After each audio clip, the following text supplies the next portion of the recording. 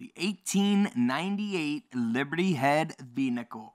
Now, why would these coins be valuable? Well, we're going to look at the reasons why. First up is the 1898 Liberty Head V-Nickel that is in phenomenal condition. This coin sold for over $8,000 at auction, all because of its condition or its grade, which is graded by PCGS at a mint state 67. Of course, the coin grading scale goes up to 70. This is at a 67. So to have this coin at this grade, super, super rare. You know, something like this is going to have a very low grade population. There might be only one. This might be the only one that exists at a 67.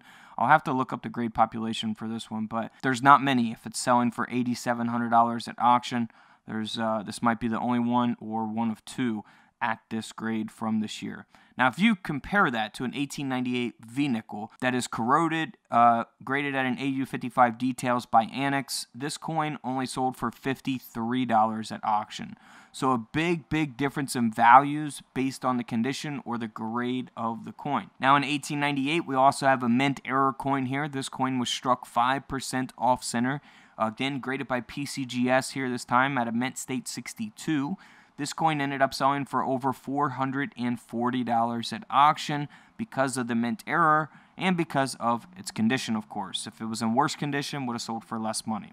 Now, here is an 1898 V-Nickel. Looks pretty normal, but someone actually was smart enough to send this in and get it graded because it is a mint error. It was struck onto a foreign planchet.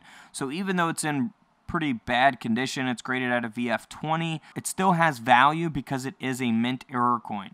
It was struck onto the wrong planchet, and that's why the coin sold for $324. And then here's another example of that. This coin here struck onto a foreign planchet, again graded at a VF35, so a little bit better grade this time, but the coin sold for around $300 at auction.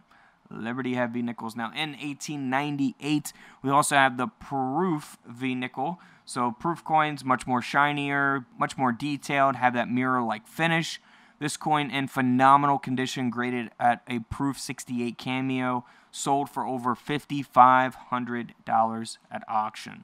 So, there's not a lot to the 1898 V-Nickel, but I cover other dated V-Nickels where you can look for different types of errors and mistakes on those coins that give them a lot of value. So feel free to check out those videos here coming up right here on the screen. Don't forget to subscribe in the middle. Feel free to check out the videos to the left of me. And until tomorrow, I'll see you guys in the comment section below.